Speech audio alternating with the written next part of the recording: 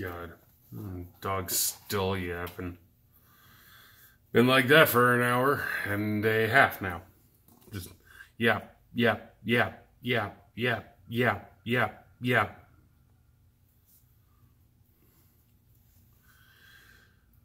Anyway, welcome back to another Ranting Reverend, or Reverend of Rant.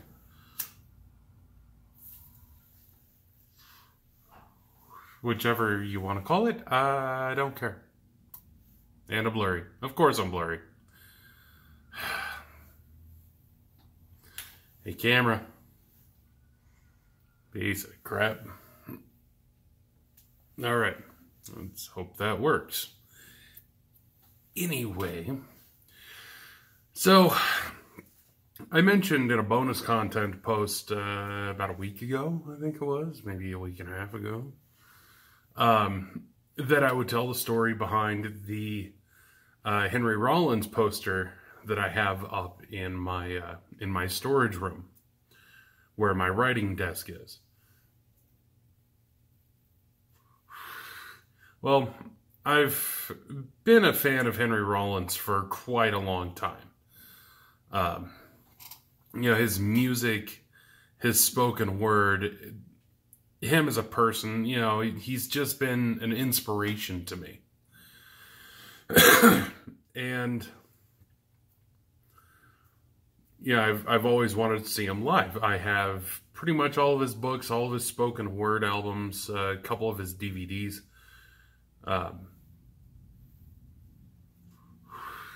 So, in 2012, I believe it was, when I saw a poster pop up at, WNC, the college I was going to at the time, announcing that he would be in my fucking town, you bet your sweet ass I went, you know. As soon as I saw it, I called up the ticket place and said, 2, please. Anywhere, don't care where, just 2 tickets, please. And of course I got nosebleeds. Whatever. So I looked online at average, poster prices to buy at the event, pre-signed, and I saw they were like $25, $35, $50 for, a good-sized roller poster, your typical poster size.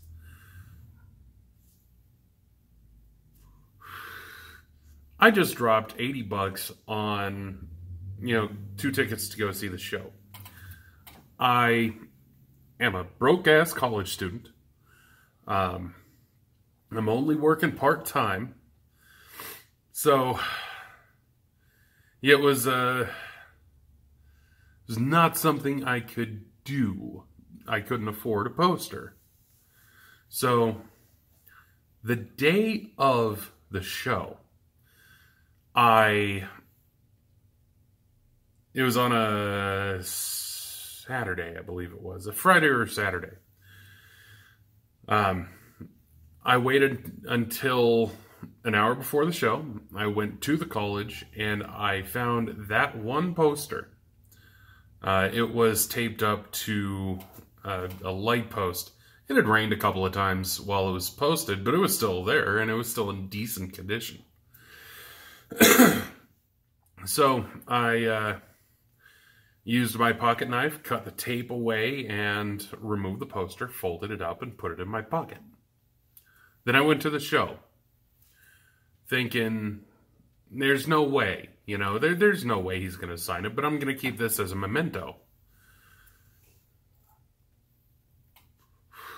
So we get to the show, and it goes on for at least 25 ass-numbingly wonderful hours. No, I'm kidding. It was like 2.5 or 3.5. But when you're sitting there listening to Henry Rollins speak, you don't give a shit. The show was amazing. He wore his pretty standard get up, the the jeans. I think it was actually black jeans. The gray t-shirt. He had his microphone cord wrapped around his hand, and he was holding it like this. And the signature, what I call the Henry Rollins sweat drip.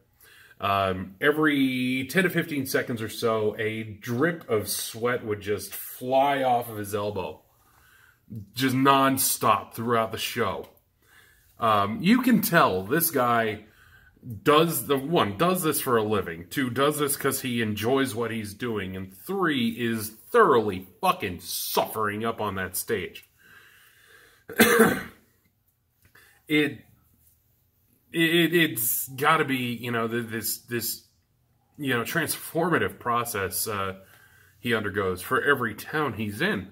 Because, you know, as he stated, he lives to be on the stage, you know.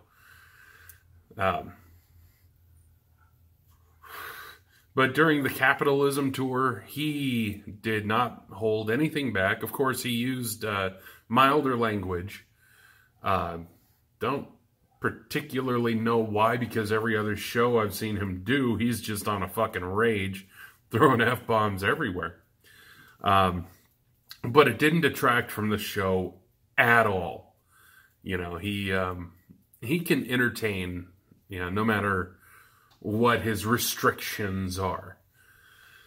So, you know, 10 hours after arrival, we finally stand up. All the blood rushes to my butt.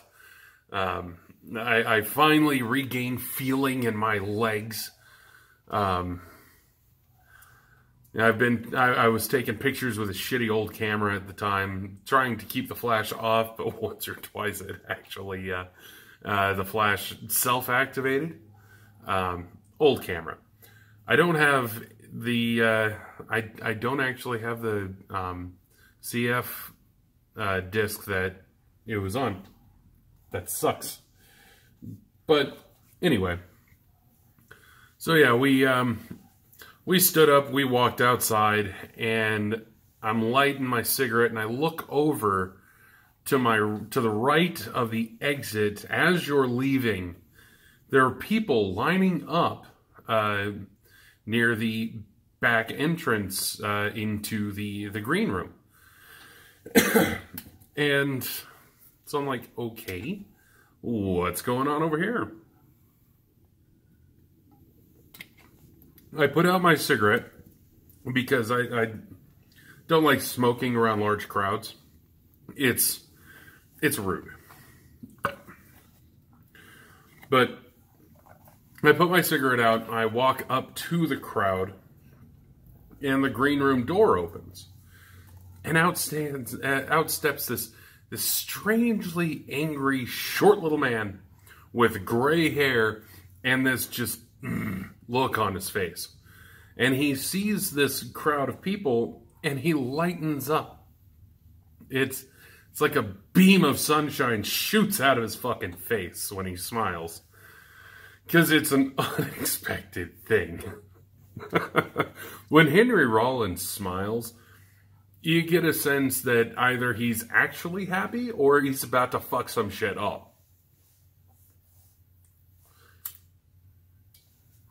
So, I'm standing in the crowd, and he's calling people out of the crowd into the center of the crowd. It's formed a circle around him by this point. He points, he says, "Come here." And he allows people to chat with him for a couple of minutes, take a photo if they want to, and, you know, be on their merry way. So I'm standing there for a good 15 minutes or so, and then he swings his arm around at me and my wife. And I do this. He says, it goes, you know, does that. And so I walk forth, and if you've ever heard him talk about meeting Iggy Pop, you know, where he goes up, he's trying to think, okay, I'm going to say this, I'm going to be professional, I'm not going to make an asshole out of myself, I'm not going to be a spastic, and then it just fucking happens anyway. That's what it felt like. Because I don't know what I said. I think I said something like, Henry, you're a great inspiration to me, blah, blah, blah. But I don't know if that came out. It may have just been, ah! Ah! And the wife took a photo. After we took the photo, I said, Mr. Rollins, sir, I have something I would like you to sign. And he pulls out a Sharpie. I was always curious, is that the same Sharpie he wrote on the bomb with? Anyway. So I pull out the poster that I took, and he looks at it, looks at me, and I just see anger in his eyes, and it's just, I'm like, oh fuck, my nose is going to get dislocated. He says, very, very plainly, you know there are posters in the front lobby for sale, right? Uh-huh. You know the pre-signed, right? Uh-huh. Why are you bringing me this promotional poster? Well, Mr. Rollins, I'm a broke-ass college student who is a huge fan of yours, and I spent the last of my paycheck to come see your show. I wanted some sort of memento, so I went to the school 1 hour before the show started, and I very carefully removed the poster from the lamp post that it was stationed to, and I folded it up into my pocket, and because I didn't think I was going to be able to have you sign it. But yet here I am. And he says, so why don't you just go back in there? I'll even give you the money to go get one of those posters. I said, no. If there's one thing you taught me, sir, it is that the DIY punk ethic is still alive and well in America. He looked at me, he just glared right into my fucking soul. It was almost painful, but Yeah, I'm 6'1", standing next to him. He's not all that intimidating. No, I'm fucking kidding. He could definitely bust out my fucking kneecaps and dislocate my face in 7 different places. He took it, he signed it, he wrote thank you, and handed it back to me. And then the wife went up, they had a few minutes conversation. I took a photo of them, and that was that.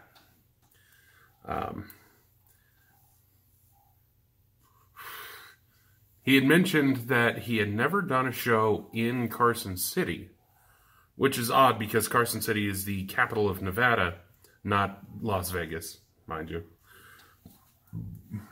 But he also said that he would like to return. I remember, I remember that night very, very clearly,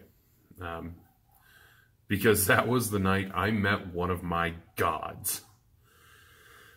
So, there's the story of how I met Henry Rollins and got a promotional poster signed and probably almost died. Thanks for watching. More content coming. Auf Wiedersehen.